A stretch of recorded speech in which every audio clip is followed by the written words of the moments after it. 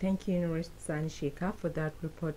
And on educational matters, the Special Advisor to the Governor on Free Education, Dr. Kabir Shehu, has called on citizens in the state to complement government's effort of providing basic services by monitoring projects executed in their respective communities. Dr. Kabir Shehu made the call at the presentation of findings from tracking of second and third quarter implementation of the 2022 budget. Correspondent Nasru Yusuf Ibrahim, who attended the event, files in this report. Bichi, Karaye, and Gay Emirates on findings from tracking of the second quarter and third quarter of this year's implementation of 2022 budget of this year's budget implementation.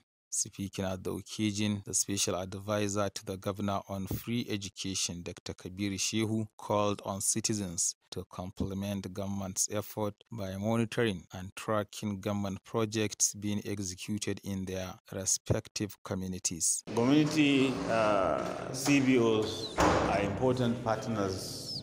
They are partners in progress as far as government objectives, projects are concerned.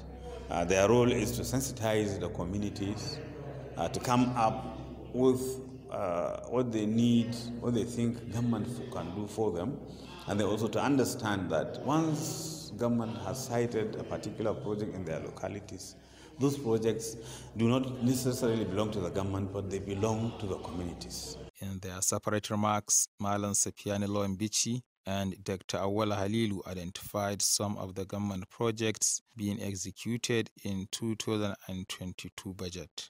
In his address, the state program facilitator at Partnership to Engage Reform Align PERL ECP, Malan Yunusa Hanza, said civil society organization in Kano will soon develop an application for budget tracking. The meeting was attended by community-based organizations, civil society organizations, government officials, and journalists. Nasru Yusuf Ibrahim reporting for ARTV News.